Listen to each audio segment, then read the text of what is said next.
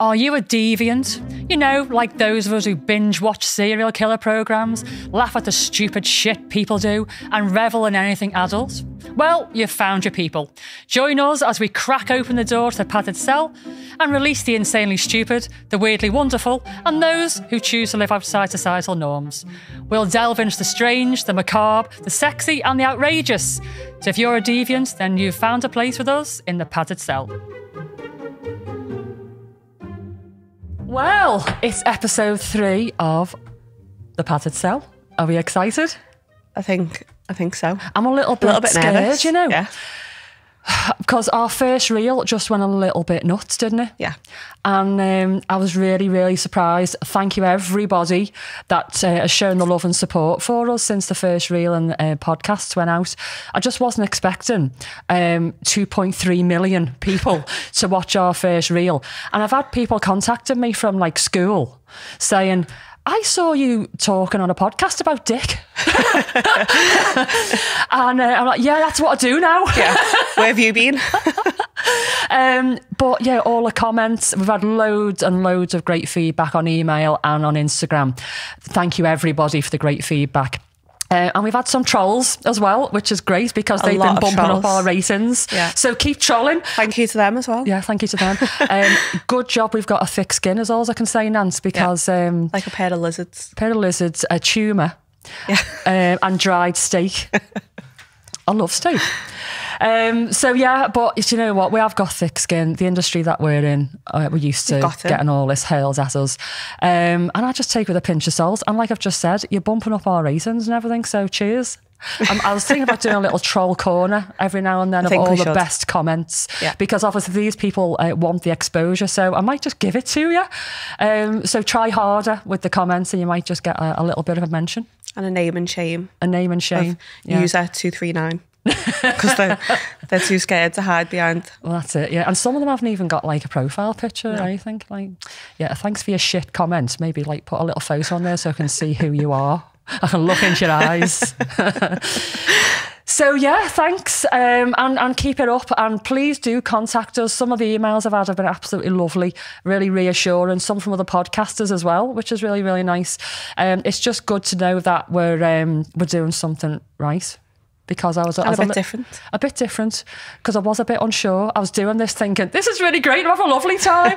And then I thought, everybody else thinks it's shit. Yeah. So it's all good. So what have you been up to, Nance? I've just got back from London. Okay. Had a little weekend in Camden. Was it a naughty weekend or was it a family weekend? It was a very vanilla weekend, but it was fun. Vanilla's good every now and then. It can't be filthy all the time. I don't know.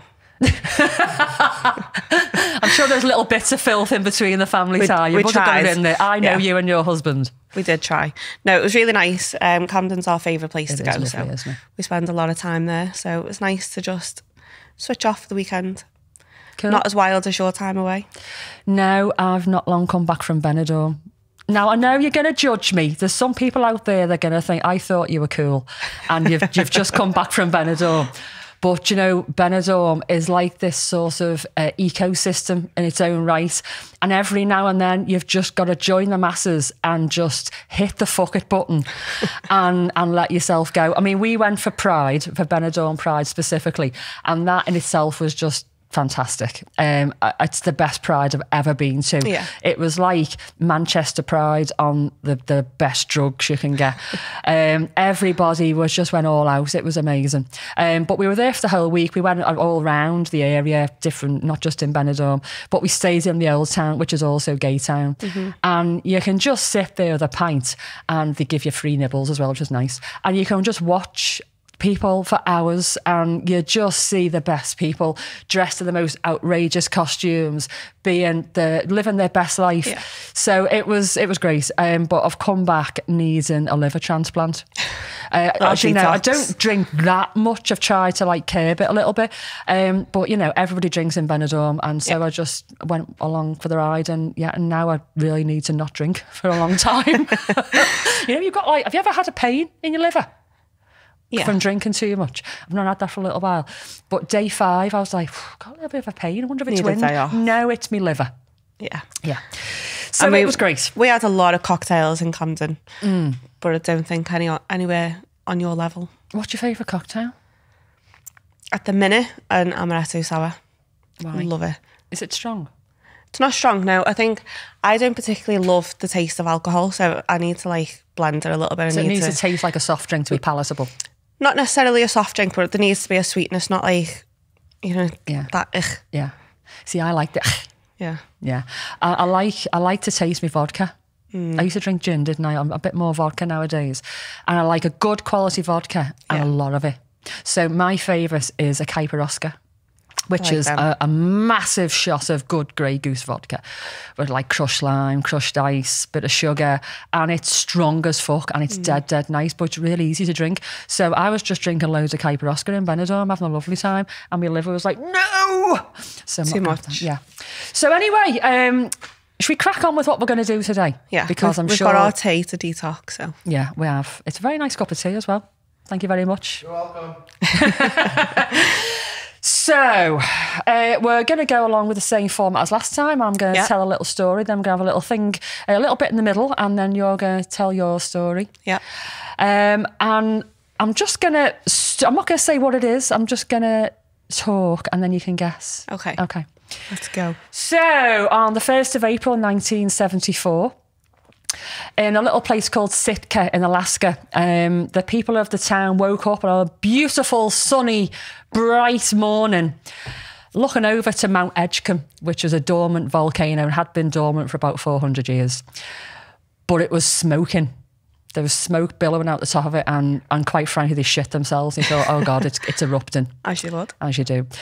And soon enough, you know, the people were phoning up the local authorities, you know, the volcano's erupting, the police, all that, and the local Coast Guard. Now, the Coast Guard also shit, and they phoned their admiral and went, hey, dude, the Mount Edgecombe's smoking. What should we do? So he was like, let's send a helicopter out. So they sent a helicopter out, flew right over the crater, and the pilot's looking down in disbelief at what he can see. And what he can see is a massive pile of burning tyres in this crater.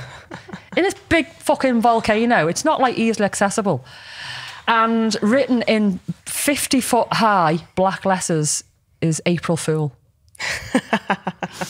So somebody had gone to an awful lot of effort to play this big, massive prank. So who did this and why? So, unsurprisingly, this was the brainchild of a guy, he's a 50-year-old guy, who likes to call himself Porky. So his real name is Oliver Bicker, but everybody used to call him Porky, so we're going to call him Porky. Okay. Just because it's a bit easier. And he planned this thing 3 years before. I'm like, okay, so I mean, it's a big thing to pull off, but 3 years, really? But actually, it was because he needed perfect weather conditions to pull it off. Because you obviously can't just walk up there. You need to fly it up there. It's got to be good conditions. So he'd put it off. But in the meantime, he'd been collecting his tyres in an old aircraft hangar. So he'd been like, you know, hiding them away. 70 tyres he'd been hiding away. Nobody had seen him hiding these tyres. Nobody had clocked onto him whatsoever in these 3 years. It's obviously very good. And on this particular day, he woke up and he went, away. Mrs. Porky, the weather is perfect. I think I'm going to do it today. And so he said, right, I'm going to do this. And you know what the wife said? I know what I would say. If Jim said to me, I'm going to pull this thing off, which is going to scare a whole town of people and possibly cost a lot of money, I'd be like, no, Jim, we're going to get into trouble. Yeah. But she said, to quote, okay, just don't make an ass of yourself. So she's more worried about his ego, not like, you know, frightening all these people in the town. So anyway, he says, right, I'm going to go and I'm going to call around a few of my mates that have got helicopters. I don't know how many people you know have got a helicopter, but Porky had 3 friends. I think we need new friends. I know, yeah. Mile high. So he's got 3 friends and who've got helicopters. 3 of them point blank obviously had the same thought as me. I was like, hell no, I'm not doing that shit. But one guy went, do you know what? Yeah. Let's do it. I've got nothing else on and I've filled the tank up. So yeah, let's go and pull this prank. So he gets his helicopter sorted, and in the meantime, Porky's thinking, well, I've got 70 tyres to load up. I can't do it on my own. So I'm going to call the help of Harry, Larry and Ken, me mates, who call themselves the Dirty Dozen, and obviously nobody's told them what a dozen means. There's just 3 of them. So Harry, Larry, Ken, and the helicopter guy have basically hit the fuck it button and went, yeah, let's do this. And they get this big, massive piece of canvas that they can hook up onto the helicopter, load half the tyres up, and off they go to the crater of Mount Edgecombe, offload all the tyres. Then they go off to get the second lot. In the meantime, Porky's trampling the snow to make these big letters and spray painting April Fool into it. I don't know how many cans of spray paint he had. They also took up a load of kerosene, rags, some smoke bombs, just for additional effect. And then the rest of them came back. They piled it all up, set fire to it. They probably shit themselves at this point because soaked tyres and kerosene, I'm sure, went up pretty quickly. But they did it anyway and legged it. But, I mean, Porky, he did have a little bit of a consideration, for the infrastructure of the town. And before they did this, they alerted the local police and the FAA and a few other whatevers, I can't think of the word. But he didn't tell the Coast Guard. So on the way back from the setting fire to the tyres, the FAA radioed through and said, just letting you know, guys, you have clearance. And by the way, that son of a bitch looks fantastic. Now, really, I think the FAA would be like, you really shouldn't be doing this, and I am taking no part in this whatsoever. But no, he's like, that son of a bitch looks fantastic. So he was well on board. So... Anyway, they're on the way back. The FAA is all okay with it. The Coast Guard shitting themselves. But then, obviously, they realise that it's a prank. It's a big, massive April Fool. And Porky is like, yes, we've pulled off this great thing. But how did the local people feel about this when they got back? So the local people actually were quite positive about it, and they must have very quiet lives, because I would be fuming. If I'd be like piling all my stuff into the car, getting all the kids Grab and the kids dog, out of bed. and I'd be like, we're getting out of Dodge because we're going to be, set on fire and made into lava statues. But no, they were actually all right about it. And even the local Coast Guard, it would have cost them a few quid. They've sent a helicopter out, probably got the Admiral out of bed. But they were all right. And even the Admiral, Porky met him a few years later for the July party. And he thought he was going to get his ear chewed out. But the Admiral came over to him and said, you know what, that prank was classic. I mean, how nice are these people? I bet you they remember it. Yeah. I mean, I've heard that the Alaskans are nice, to be honest. And Canadians like far too nice.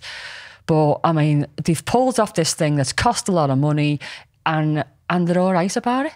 I mean, that wouldn't happen here. No. You'd be in jail. You'd be in jail, wouldn't you? There'd be absolute anarchy. So anyway, the story reached outlets around the world, and Porky became really famous, and Alaskan Airlines even used him in their marketing campaign. I mean, it was just like a few hours of fun, and he was known for years over this. But my best little stories have come out of all of this, and Porky's little favourite story as well.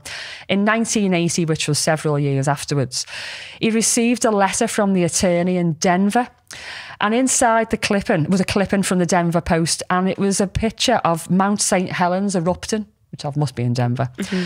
And attached was a note that read, "This time, you little bastard, you've gone too far." So I just thought that was a cracking little April Fool's story.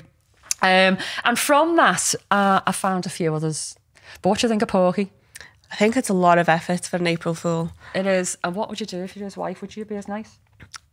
Well, I think all husbands do really stupid stuff, don't they? They do, but I mean... It's like part of a job of a husband, I think, is just to piss your wife off. That's up there, though, isn't it? It is. It's a bit dramatic. Now, I have got a little picture of this mountain erupting, which, if you're watching on YouTube, you'll be able to see this. But I'm just going to show it to Nance now. It looks really real. It does. If you woke up in the morning and saw that, you'd genuinely think the mountain was erupting, wouldn't you? Grab the kids, let's go. Grab the kids, grab the dog... few essentials, couple of sex toys, and I'm off. I'm out of Dodge. Yeah. So he pulled it off, and it was really, really convincing, wasn't it? So what other April Fool's pranks have been pulled over the years? Now, there's thousands.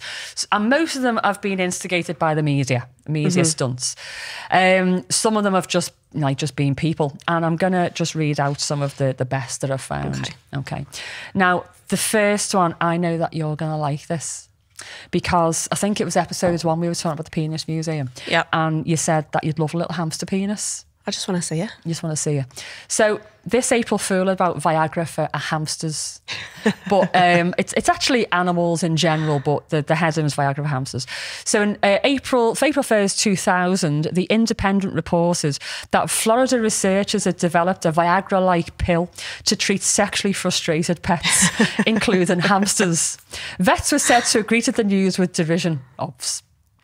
But the article pointed out that there are no fewer things as sad as a pet suffering from feelings of sexual inadequacy. Right? It actually said this. It's not unknown for a guinea pig to sit in its cage thinking, I haven't had sex for months, I'm so unattractive. This is in the article, and people read it and went, Poor guinea pigs. Right, so owners were instructed to simply grind the pills up and sprinkle them in the pet's food. Aww. Laying some newspaper down on the floor once the pills began to take effect. And the best bit, the pills were marketed under the name Pheromone. Oh, God. I was howling. Pheromone. I mean, it's not real, but I mean, if it was, what a name. Would you buy that for your dog? Well, my dog's female, but my dog that died, Brillo, he didn't need it. He was a randy little fucker. We had to get him done because he was just too much, and then he calmed down a little bit. But it was funny because he'd be in the general vicinity of Luna, our other dog, and it didn't matter what end. He just started dry humping the air around her face, around her bum, around her paws, anything could do. Poor dog. Luna. I know, yeah. So the next one, the world will end tomorrow. So now, this is 1940, this happened. And I'm reading this thing, if this happened now, literally every shop, John Lewis would be raided. Yeah, you'd be lucid. Yeah. So, on the 31st of March, 1940, Philadelphia's Franklin Institute issued a press release declaring the world would end the following day, April 1st. The release was then picked up by a local radio station. They were obviously a little bit gullible. Mm-hmm. And they announced to listeners, your worst fears that the world will end are confirmed by astronomers of the Franklin Institute. Scientists predicted the world will end at 3 p.m. Eastern Standard Time tomorrow. And this is no April Fool joke. So the public went apeshit. Right? Not like 2023 apeshit, obviously no mobile phones and stuff. But, they were phone. I don't know why. When they hear things like this, they phone the authorities. I mean, if the world's going to end, they're going to go, yeah, the world's going to end. I don't really know what you want to do about it. I'm not going into work today. That's it, phoning in. So anyway, the panic only subsided after Franklin Institute repeatedly assured everyone that I had made no such prediction. And it was a prankster who worked for the press release department called William Castellini. And he'd intended to use the fake release to publicise on April the 1st a lecture at the Institute titled, How Will the World End? So he just thought, you know what, as part of this little lecture, we'll put a press release out and it'll just add to this lecture. No, dude, it got you sacked. They sacked him there and then. But I mean, even though they didn't have mobile phones and, the way we can connect with each other now, that still would have, still going to cause hysteria, panic, isn't it? And people jumping in the cars. And I'm sure, that the highways were like chocker. What part of this did William Castellini think would be fun? Because he got himself the sack and caused a huge amount of panic. Yeah. And I did think if that was now, the high street would just be lucid, wouldn't it? And everybody be killing each other. It'd be like the Purge. Yeah. If the world's going to end tomorrow, I'm going to go around and kill my ex. I'm going to kill off all the people that I don't like. I'm going to get there first. Yeah. I'm going to look in their eyes and do it before the world ends. That's what would happen now. So the next one is about smell-o-vision. Ew. Okay. Now, I think isn't this like some cinemas around the world or something that are pumping out smells or something? Yeah, so you can go to places now and they're like, if there's certain foods on the film and stuff, they'll pump the smell and all different senses. So you're not going to get the smell of sex or lust or nothing like that? I mean, it wouldn't be very nice, it would be authentic, wouldn't it? Lube and bum, Okay, so smell-o-vision. April 1st, 1965, the BBC interviews a London University professor who perfected a technology called smell-o-vision that allowed the transmission of smells over the airwaves. I mean, some smells I wouldn't want to smell. No. Viewers would be able to smell aromas produced in a television studio in their own homes. So he explained how it worked, which I'm not going to go into it. But he asked viewers to report if they could smell anything. And he placed some coffee beans and onions in front of this smell-o-vision machine that he created. And the power of suggestion this is, isn't it? Numerous viewers called in from across the country to confirm that they had distinctly smelled coffee. Of course they do. I mean, they're probably making coffee. But some even claim that the onions made their eyes water. How stupid. Proper placebo. How stupid did they feel when they realised that it was a prank and smell-o-vision wasn't a thing? Yeah. But I decided to research this, to look into actually, is smell-o-vision going to be a thing? And I think the technology to bring it to our TV sets at home isn't there. No. I don't know whether it'll ever be there. But there is some stuff going on in China where all the best stuff happens tech-wise. It's always in China. Yeah, I mean, they're just so bloody clever with this, aren't they?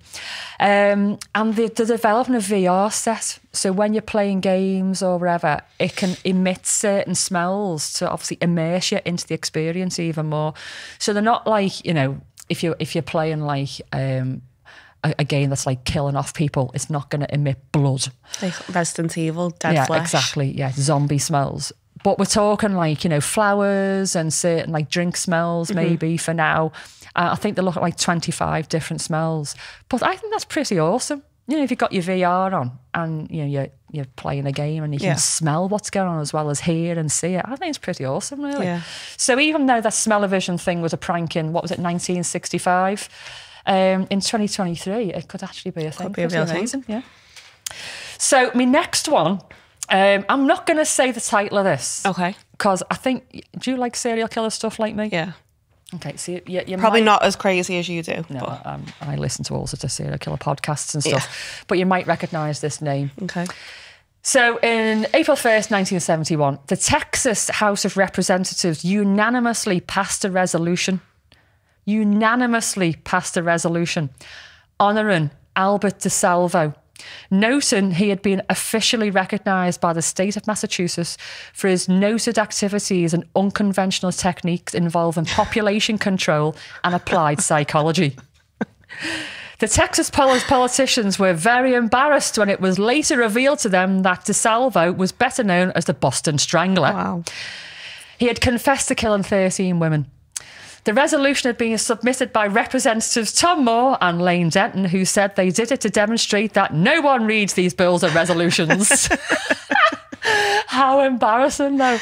I mean, if you're good at something, get recognised for it. A serial killer, 13 people. But it's like, oh my God, how did they not know who Albert DeSalvo was? I mean, it was around the time as well that he was notorious. I was just crazy, man. So my next one, it reminds me of my mate, Alex. You know Alex. This is about the Norwegian wine surplus, right? Okay. April 1st, 1950, Norway's largest newspaper announced on its front page that the government-owned business, the wine monopoly, had received a large shipment of wine in barrels, but had run out of bottles. And to get rid of the extra wine, the stores run on a one-day bargain sale, offering wine at 75% off and tax-free. The catch was that the buyers had to bring their own containers to bring the wine in. So I'm envisioning my mate Alex, who loves wine. She drinks wine in boxes. She's just not that fussy. She would like take a water butt with like a little tap on it. Paddling pool. She really would. But I've got a picture. And again, those who are watching us on YouTube can see this picture. And so people queued up with buckets. Like, there they are, look. Desperate. They've got like massive buckets. So to go and get their free wine. And they were standing there for ages, 10 o'clock in the morning with their buckets. Nothing happened. And then they quickly realised that it was a prank and they'd launched their buckets. So it's literally like buckets just tossed in the streets by fuming Norwegians. I said just go to the pub over the road. Yeah. Okay, and my last one is the best. And it's a Brit. So, in March 2007, a guy called Dan posted images, an 8-inch image of a winged creature. He had explained that a man walking his dog in Derbyshire had found this thing. Now, all right, let's just backtrack a minute. You've got a dog. I have. Every fucking dead body, missing person, anything at all are found by a dog walker. And I said to Jim not long ago, I'm going to write a book about the tales of a dog walker, because I bet your bottom dollar there's loads and loads of bodies that have been found and dodgy shit by dog walkers, because we always go off piste, don't we, into forests and stuff where dead bodies are found. Well, this dog walker, he did find a dead body. It was a mummified fairy, right? And he took it to this guy, Dan, because he was a paranormal expert in the area. So what was it? Bain speculated that it was a mummified fairy. And because the internet loves a mystery, the images went viral. I've got a picture. Okay, let's boss this. And again, if you're watching on YouTube, you can see this. I think it's really good. Wow. The lengths people are going to for these April 1st pranks, you know, like dumping tyres in a mountain and making this like fairy. So it went viral and tens of thousands of people visited this website every single day. And people were wrote in saying that they claimed to found similar creatures. Like, yeah, all right. Of course. Yeah, jumped on the bandwagon there. And others went nuts because they'd revealed the location of this fairy, because he could have, like, you know, disturbed a little fairy nest or something. Do you know, there's some mad people out there, isn't there? Yeah. God love them. Just want to give them a little hug. But anyway, he admitted that the whole thing was a hoax, and he'd made the fairy himself, and he was actually a professional prop maker. That's why it was. That looks pretty good. It was fucking good. But the public's fascination with this creature refused to die, and many rejected his confession, saying that it was a cover-up to hide the real truth. You lie. Anyway, several years later, because of this continuing interest in this mummified fairy, this Dan Baines, he's made a bloody business out of it. You know, you just love people who think laterally. Yeah. He's made a business. He started this Kickstarter fund, like a crowd fund. And he said, you know, if you donate so much money, I'll give you this. And if you donate 450 quid, I'll give you this. So it started off, if you donate a £5, I'll give you the postcard of the original found mummified fairy. But if you give me £450, I'll come to your house with a mummified fairy making kit, and we'll make a mummified fairy together, and I'll give you loads of postcards and DVDs, and I'll sign it and everything. Loads of people bought these kits. He made like £9,500. What are you going to do with it? I have no idea. You just make this little fairy and then what? Maybe they'll dump them in forests and say, look, there's a dead fairy, and make a load of money themselves. I don't know. But through reading all of this, the main thing that like came to me was like how gullible people are, and the length that people are going to go to prank others. But also, like, some of these things have cost the people loads of money or cost the state loads of money. Either way, do we really think April Fool's jokes should happen, really? Because some of these are going a little bit too far, aren't they? Yeah. I don't think I've ever had that much enthusiasm for April Fool's. Have you never been pranked? No, not really. Not even as a kid in school? No. No. I did prank somebody in work. It's a really long story. It's not really like that interesting, but I was quite proud of myself. I didn't cost any money. It did actually cause some tears. Oops. I was a little bit guilty. That's when I fessed up, because I can't do tears. Like, oh, please don't cry. But I was dead proud of myself. But I've never actually been pranked to that level myself. No. Don't bother. Okay, on that note, that is not an invitation to be a dick and prank me. That's a challenge. No, it's not. It's not. You're not getting your own section on the podcast for pranking me, so no. So what do you think of our prankers then? I think they've got too much time on their hands. I thought that. I've not got enough time for this shit. No. We don't have a lot of time for much. No, we don't have a lot of time. But, I mean, making the mummified fairy, that wasn't a 2-minute job. When you saw that picture, that took a lot of effort. And then 3 years' worth of stockpiling tyres.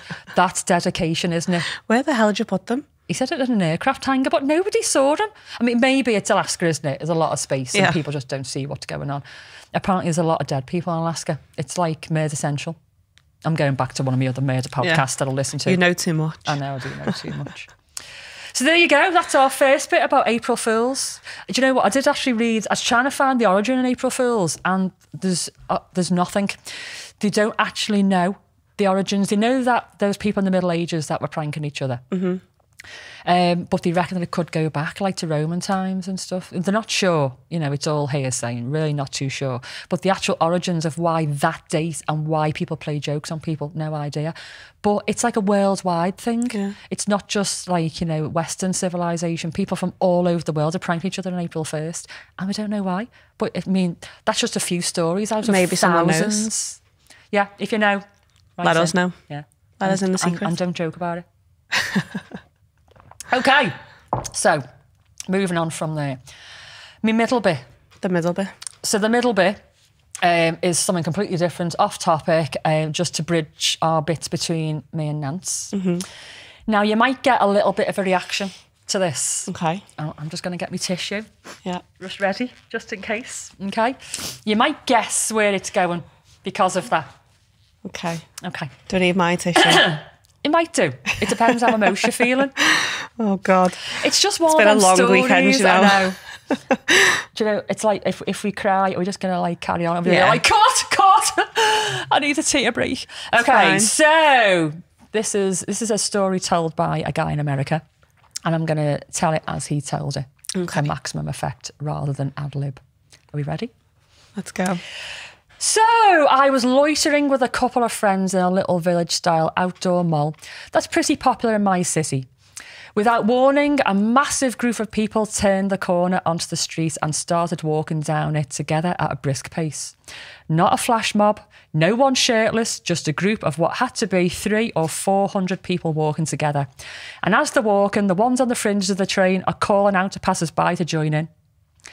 There's no indication of where the group is going or why, and no one is explaining to themselves or holding signs or anything. They're just going with the flow. It's this like power suggestion thing that I was talking about before. They're just like curious and just... I mean, you probably would join just to see. I would. I would. I mean, they could be going to the death, couldn't they? But I would. I'd have to. Curiosity killed the cat. All Curiosity killed Vic. So... we're near the end of the street, watching more and more people latch onto the group, and out of sheer curiosity as it moves en masse towards us, I said, fuck it, let's go. My kind of guy. Yeah. So we tacked onto the side of the train and followed it for 10 minutes or so into the heart of the mall, where there's a small park with a sculpture garden and a fountain. By that point, there were way too many people to come close to fitting in the park. I'd estimate at least a goddamn 1,000 packed in there together. The guy who was leading the parade approached this young woman who was sitting on one of the benches there, who was looking pretty bewildered at being surrounded by hundreds of strangers. Another young guy who was with him, sort of a ringleader type, turned to face us as a group and started singing, "Lean on Me." With no idea what was going on, the rest of the group, all 1,000 of us, joined in until there were enough people to fill an auditorium, all singing "Lean on Me" together to this complete stranger of a girl in the park. We got about a minute in to the end of the second chorus before the guy's friend raised both hands and went shh, and everyone went silent. I mean, the crowd control. Canal. Then the guy who was leading the parade got down on one knee and proposed to the girl. She said yes, and everyone cheered and basically dispersed. And that was that. I would die. It's one of my favourite memories just because of the sense of being part of something greater. For no reason except that we're all human. With no idea where we were going or why, we still joined the parade of people and sang to this guy's wife-to-be because it was a good thing to do. I did it without tears. I read this after gym. I think it was like last night. I was like, oh, how am I going to do this without crying? I was like an emotional mess, but I'm just a little bit glossy, but that's it. Now, my little heart of stone is okay. Would you like that? I don't know. That would be my worst nightmare, I think. I'm quite personal with things like that. So I think 1,000 people watching me, I'd be under pressure. I mean, what if you want to say no? I'd say no anyway. He must have been pretty certain she was going to say yeah. Imagine though, the shame. Nope. But lean on me. I was like, oh, that's quite cute. Does it not even get you a little bit? No. Fucking hell, you're callous. I am dead inside. There's definitely a swinging brick where your heart should be. There wasn't nothing. I was reading. When the first time I read it, I was like, this is going to be a proposal, isn't it? And I couldn't even get to the end. I was like, oh my God, that's so beautiful. And I wanted to be in the crowd going, lean on me, swaying, and just being part of this thing. Would you be in the crowd? I'd be there. Yeah. Like inside, I'm sure I'd be thrilled for them. Okay. But you no. wouldn't want to be the person. That fills me with dread, thinking, imagine that was me. I would die. Well, she seemed to like it, and she said yeah. And he must have known that she was, going to say yeah, and she did enjoy it. Yeah. Or maybe she was Or like... maybe he thought she might say no, but this will make her say yes. Ooh. She can't say no in front of all them people.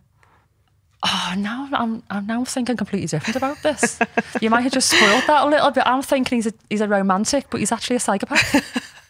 Oh, fuck, Nance. You've just killed me off. Oh. There you go. Okay, well, do you know what? The next time there's a crowd saying, just join in, I'm going to join in and hope that they're not leading to me death. And I'm going to go and watch somebody being proposed to. Or murdered. Sing and lean on me. I'm going to bring my best singing voice and everything. So there you go. That was me, a little bit in the middle. A nice little story there. It was. Yeah. Right, so what have you got for us, Nance? We've got a little bit of a history lesson.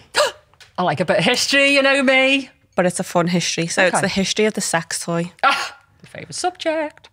So I think everyone's got their favourites. All different types of sex toys and stuff that are available these days. Yes, I mean, there's a massive amount of sex toys now, isn't there? I think there's too much of a choice. Can be a little bit like a kid in a sweet shop, can't you? Now, if you walk into Scandals or, Ann Summers and stuff, and it's just, there's so much variety that you want everything. Yeah. But, you've got your trusty old dildos down to, we've got Sibians, fuck machines, all sorts. You're going to tell us about the history of these things? Maybe not the Sibian. Okay. So we had a look and seen how far back, how old do you think the oldest dildo is?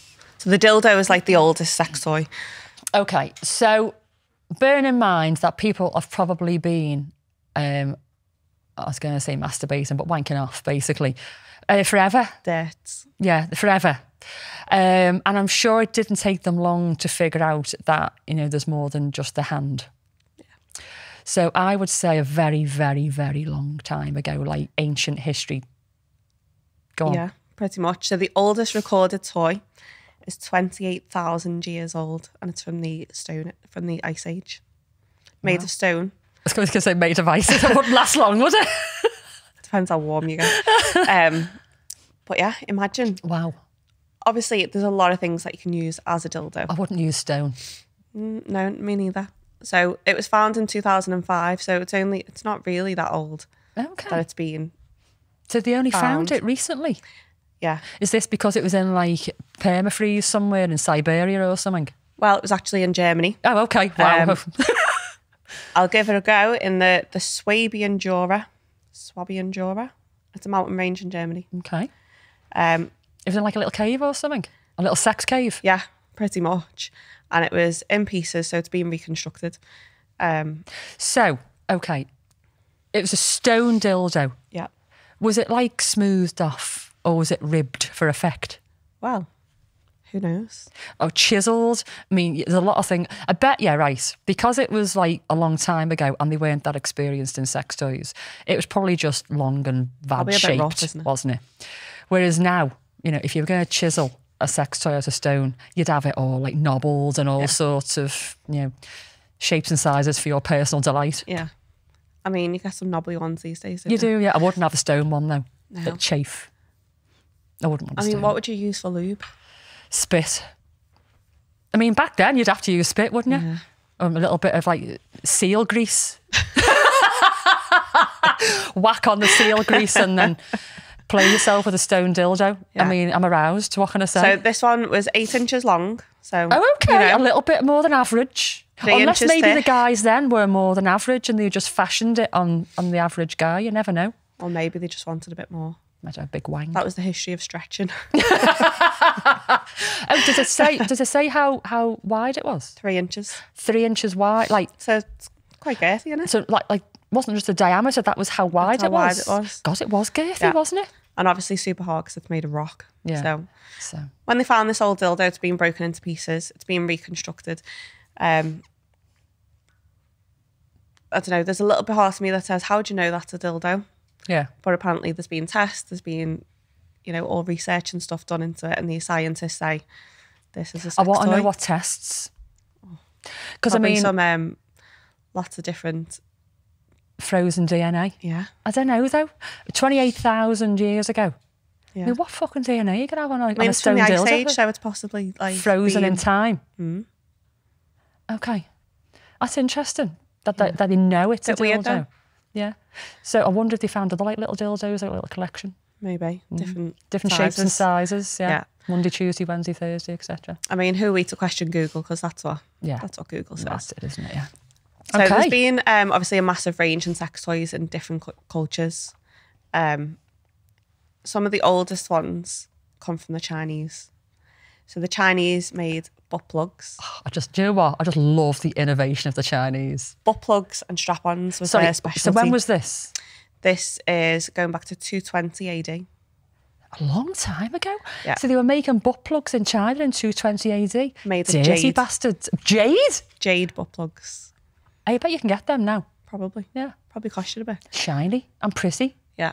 So apparently, they started off as being a way for when someone's died to plug. Literally a plug. Right. Sorry, my head went somewhere else then. I thought you were going to talk like necrophilia. I was like, whoa, hang on, that's a different podcast, that, Nance. That is a different podcast. That is coming up soon. Okay. You got a bit too excited about that. I did, yeah. Yeah. So these butt plugs are made of jade. Can I just disclose that I'm not getting excited over necrophilia? I mean, you just said yeah, and then you changed your mind. No, I'm not getting excited over necrophilia. I'm just getting excited over the fact that it could be something to talk about in another podcast. Yeah. Okay, so I'm just going to backtrack there. Maybe we'll cut that little bit out. Or not. Oh, the trolls are going to be going, Vicky likes to check down people. No, I don't. We're just talking about jade butt plugs in 220 AD. Go on. Yeah. So they were made obviously as plugs to begin with for to stop all the anal leakage. Oh, dear me. There's few words that make me go, whoa, anal leakage is one of them, man. Dear me. Do you need a minute? I do just need a minute. That's like when somebody gives you ketchup. You just go, oh, that was triggered. Me. Yeah. Yeah. Anal leakage. Okay. So they quickly became from, obviously, I think it's got to be someone's looked at that and thought, I'll try that and give it a go. And then off they went. It might have been somebody who likes a lot of bum fun. Yeah. And the sphincter's probably a little bit worn out and isn't keeping the things in that it should do. And they're like, well, do you know what? It keeps the anal leakage in when you die. So it might keep the anal leakage in while I'm alive and I can carry on having bum fun. That's what's happened, I'm telling you. Yeah. Some dirty bastard who's getting lots of bum sex. Yeah. I mean, I'm saying dirty bastard, but, Guilty. I'm not going to apologise to me kids again. No. I've done that. We've had the conversation and they're cool. If mine are watching, turn it off. So I can say bum fun and they're going to be sound. Yeah. Okay. So they also made strap-ons. The Chinese made the strap-on. Yeah. Thank you, Chinese. So they're not made of jade. They were made of bronze. Can you imagine how much effort you need to put into that to carry a bronze That'd be heavy. strap-on? That's like putting a shift in, isn't it? That's going to put you back out a bit. Wow. Okay. That'd be it'd be really, really you could make it cold though. Stick it in the fridge. Well, how long ago was this? 220 AD, I think, a bit before the fridge. Oh, okay. Just stick it outside then. It's stick it in cold the in river. China certain times of year. Yeah, I like hot and cold sensation. What can I say? Okay, so a bronze strap-on. Bronze strap-on. What did they make the strap-on out of? Just like leather, maybe? Don't know, it didn't say. It just concentrated on the bronze. Okay. So, Right, okay. but I just can't imagine how heavy that is. No. And I suppose fashioned as well. Did it say how big it was? Or did the Chinese have big dicks? No, I mean, well, Chinese are quite renowned for being smaller, aren't they? I don't know. Apparently. Okay. I'm going to get loads of Chinese guys now and going, lies! Sorry. In denial. Yeah. And you are now going to get lots of dick pics from Chinese guys with massive wangs in your inbox. I mean, Just proving a point. what's new? Yeah. Triggered all the Chinese guys now. What's new? Okay. Make sure they look good and they're clean. Yeah, and not on the There's toilet. nothing worse. Oh, when you can see the toilet bowl. Yeah. And They with haven't even stuff in flushed it. Yeah. All the time. I don't get why guys want to send unsolicited dick pics anyway, but it's always on the toilet and you can see the crusty undies around their ankles. They're sitting slightly back onto the seat so you can see down their legs into the bowl so you can see what was there. Their erect penis, and if they've really thought it through, they've got the sky remote in their hand next to it so you can get a proper feel for how big it is or not. Yeah. Okay, that's our lives, by the way. This is what we get a lot of. Yeah. A true reflection of my... Sorry, we digress. We did, but, triggered. Yeah. Go on. So, dildos have been made from all sorts of materials. Yeah. Obviously, as time has progressed, they've probably thought, that'd make a good dildo. So, some of the most popular things were to make it from bones. Yeah, I can see bones, yeah. Probably where boner comes from. Yeah. Rocks, ivory, marble, and metal. So, obviously, most recently... Some of those are quite expensive products. Yeah. Like ivory. Things like ivory and stuff, they're probably... Yeah. See, I don't know how I feel about that. No. I'm an elephant lover, so it's not for me. It's just like using animal bits in general, and using animal bits for your personal pleasure. It just doesn't sit right with me. It was, attached to an elephant and now it's up my vag. No, can't do it. Not for you. No. So, have you heard of Benoit balls? I think I can guess what they are. Like love eggs. Yeah. Okay. Pretty much. So they go inside in the vagina and they're made to bounce off each other, clink together. I don't actually get how they work. I've never tried them and I've seen them in Ann Summers and I'm like, I just don't get it, so I'm going to pass. So they're quite heavy. So when they go in, they then bounce off each other as you move around. So the idea is not for you to put them in and sit there and wait. So you've got to do a little jig. Yeah. Put them in, go and make a coffee, go and do the Macarena. Do what you want to do with these balls in. And then every now and then they'll like bosh together. Yeah. And then you get sensation and stuff from it. Okay. So it's probably more of like a long-term... I was going to say, it'd take me a little while. Like, I'd be doing a lot of disco dancing. Star jumps. Night fever. Burpees. Yeah, I've never got those. Never. They sound similar to Kegel balls. Have you heard of them? Yeah. When pregnant ladies put them up there to strengthen the pelvic floor. Same kind of thing, I think, but these obviously but you've got to dance to make these ones work. Yeah, so these were originally made tiny and they went inside men's willies. Really? Yeah, I never knew that. Right, so hang on. Were they attached to each other or they like separate balls that you just put in? Balls. How did they get them out? Fuck knows. Probably a lot of people like lost them. Right, okay. Let's think about this. We know that things disappear up bums because we've done that in a previous episode. And you'd think that with the force of going for a poo, that these things would come out with the poo, and they don't. No. So if you're going to stick things down your knob, which hasn't got the same, muscle structure as a bum hole to push things out. It's passive, isn't it? You just pee out your pee hole. It doesn't contract. It doesn't force things out. It just allows water to pass. Yeah. Sorry if I'm being a bit graphic. I'm just thinking out loud here, trying to process what I've just been told. So you're putting these little balls down your pee hole. Nothing is going to push them out. I don't know. Are they made to stay there maybe? So when you're having a little wank, you feel the balls. I'm doing the motion. Sorry. I'm doing it behind the laptop. Use your microphone. No. I'm going to get really mad messages from people if I start doing that. People paying for me time and everything. They'll be writing in going, so 20 minutes in, if you can just wank your mic, I'll give you 20 quid. That's actually a really good idea. Store that for later. So going back, so they put the balls down. I'm thinking maybe they stay there. So when you're having a little wank, I'm doing it again. Stop moving the hands. You feel the balls going up and down, maybe. Maybe.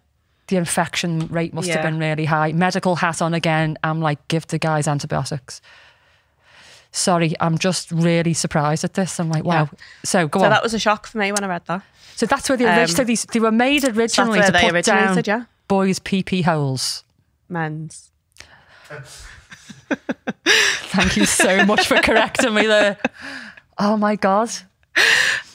Okay, so men's PP holes, and then the developed into vag balls. Someone's obviously thought, let's have a go with that. Okay. Let's make something. Well, obviously, it's caught on because you can still get them in Ann Summers today. Yeah, they are really popular. Yeah, I mean, guys are still putting things down the knob, but I don't know about these little balls, like. Yeah, maybe that's why sounding rods became a thing, because they needed just to be able to get it out. Yeah. So I was going to talk about sounding rods. I'm not going to. It's another podcast again, isn't it? No, we're not going to do. Google it. Yeah, or pay me, and I'll tell you all about sounding erotically. So let's fast forward to the 17th century. That was supposed to be cheesy. Yeah. So 17th century and sex dolls were created. Okay, tell me about sex dolls. So if I tell you that they were named Dames de Voyage. I thought you were going to say Tracy. No, not Tracy. So Dames de Voyage is their first known name. Yeah. What do you think they were used for? How did they become a thing? The name kind of gives it away. So for travelling salesmen to get the jollies off while they're away? Yeah. Oh, really? Lonely sailors. Oh, okay, that was a guess. That was a good guess. Yeah. So they made their sex dolls from bundles of straw. Oh, dear me. So they tied... Them poor men. Like making a Guy Fawkes. So tied it up with bundles straw. of string, loads of straw, and then dressed it in women's clothes. Oh, God love them. They must have been desperate. I know. I mean, there's loads of other men on the ship that you can go and have fun with. Imagine Why? trying to fuck straw. Fuck a straw. Oh, no. Like shagging a scarecrow. Itch. Oh, God. Are you old enough to remember Where's Our Gummidge? Yeah. And Sally. Yeah. I'm just picturing Aunt Sally now. Do you think they had like their own individual ones? Like, oh, that's Tracy. That's my one. Yeah. Do you think they had like a communal one? I think they had a communal gangbanger one. Yeah. Just gangbang the little doll. Soggy straw. Who goes last? There'd be somebody who wants to go last. The captain. The clean up. We're not going to mention who we think that would be. Sorry. You know who you are. Clean up. Bleep. Whoops. I think we already named him once on a previous episode. Oh, did we? Oh, we did. But we're not going to say it again. Sorry. No. So yeah, the dirty sailors. So we jump ahead. We are up to the Victorian era. The Victorians were dirt. I know, everything became a little bit industrialised and the first vibrator was created. Okay. So it was actually created for medical purposes. Yeah. All sorts of reasons, like this will fix your sore neck, this will fix everything. Was it intended to go up your vagina to fix your sore neck? Yeah. Okay. So it was steam powered. Really? Now that to me so just your screams fella like is stoking up the fire. Ow, that's gonna while you're having the time of your life. Have you ever had a burn off something steamy? I have, yeah, not on my flaps. Not very nice. I wouldn't want it. No. I'd be too scared. So I need to know how the steam thing works. So literally steam powered everything, pump it up, and then off it goes, makes it. So there's a little fire. Yeah. And you got to stoke the fire. And it's attached somehow to like a tube. Yeah. Yeah. There's like a little steam motor thing. This is the motor. Is this a handheld dildo or is it like a fuck machine? Handheld, I think. I'm really got to stop being so expressive with my hands because I've just literally just done that. I've talked about my expressive hands before and I'm sorry. So, okay, it's a fuck machine type I think thing. like a handheld It's version. a handheld? Yeah. So you do need both hands free. Yeah. So your fella is going to have to stoke the fire. It might be a joint while you're okay. effort. Stoke faster. Wow. More, please. So this was patented by some American guy, and it was called the Manipulator. Oh, it's quite a good name. It is actually. Yeah. I'd probably buy a Manipulator. I would actually. Yeah. And then there on in, vibrators were born, created and marketed as ways to help neck pain, massage, guns. Even now, if you go on Amazon and you say massager, you find the Doxy wand. You do find the Doxy wand, yeah. Right, okay. So disclosure here. I have used the Doxy wand, stop it, on my back. Yeah. And it really works. Okay. A little bit of oil.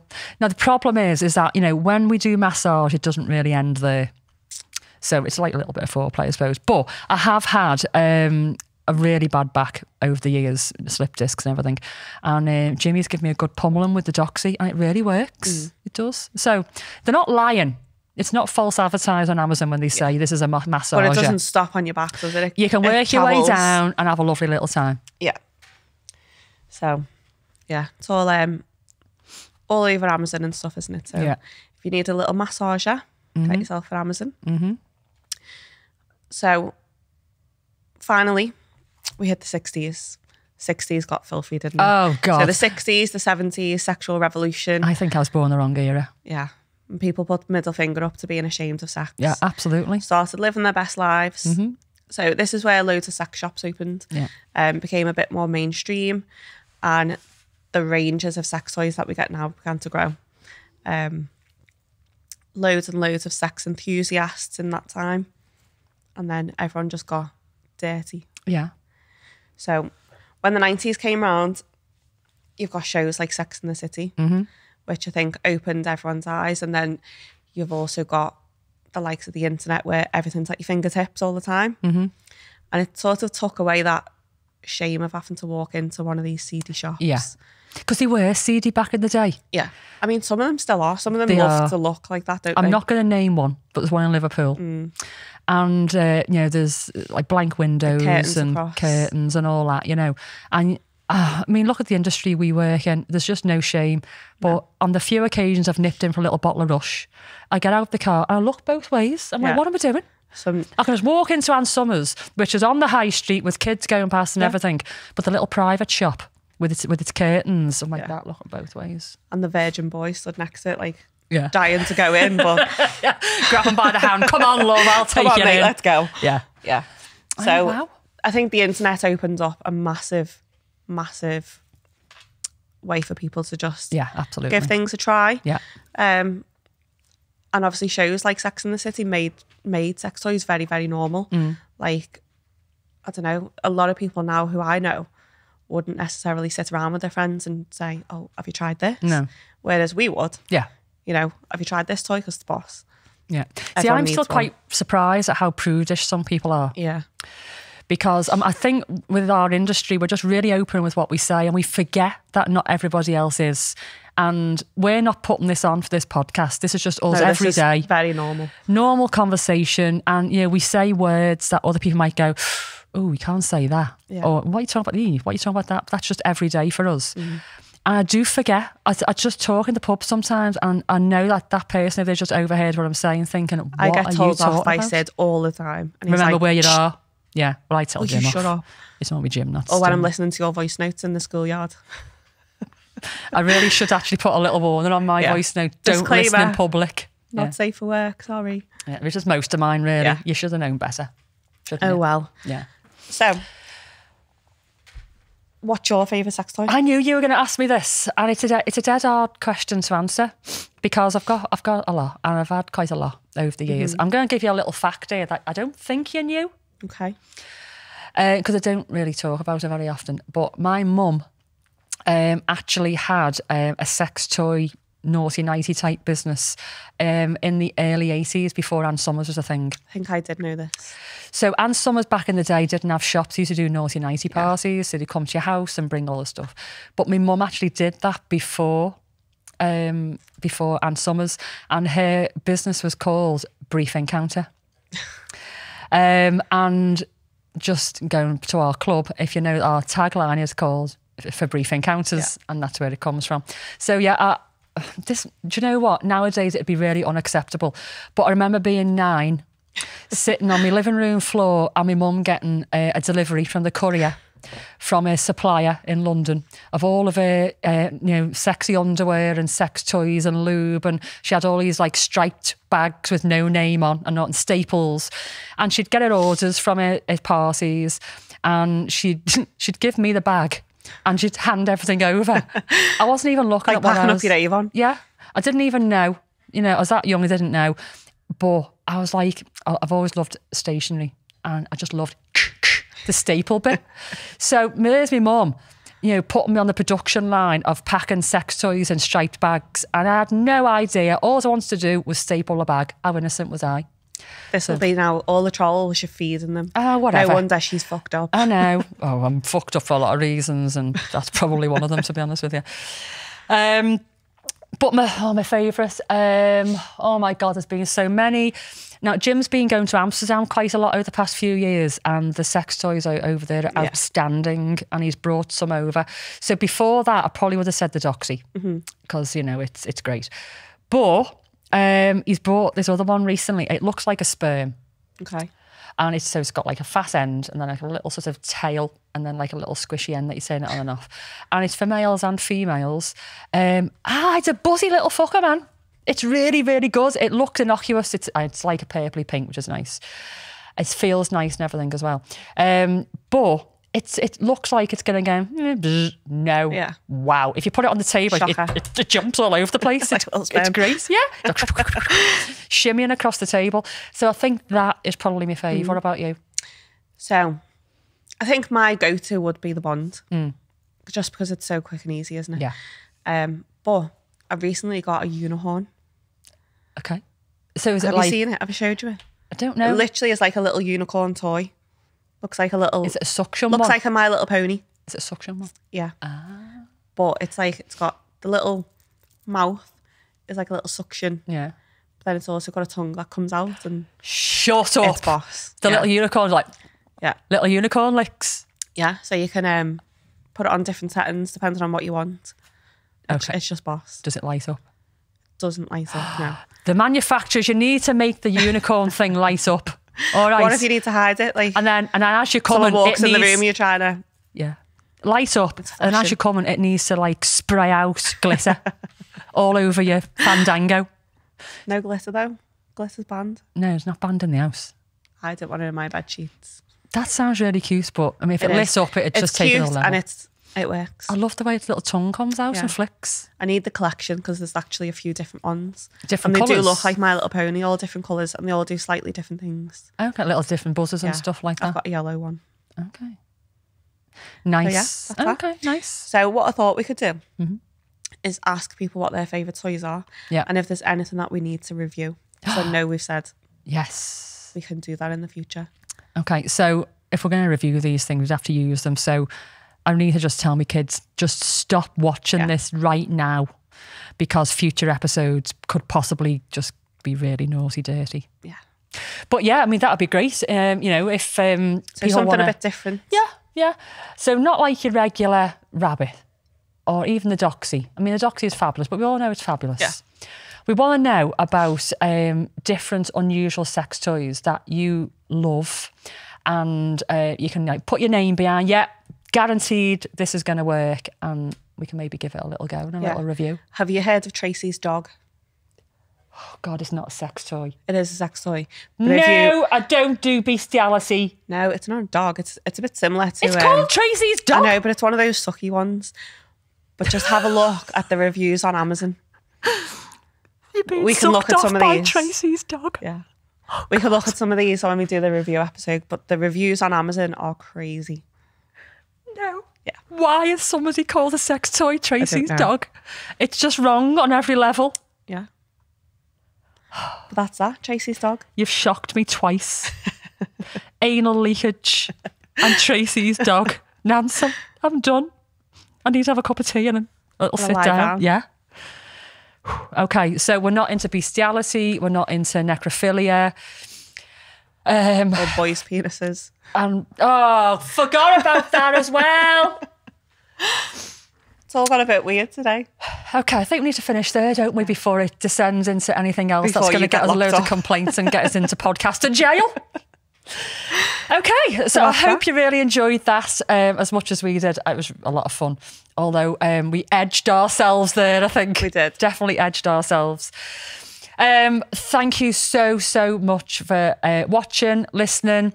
If you're listening to us on Spotify, you can watch us and see our beautiful faces over on YouTube.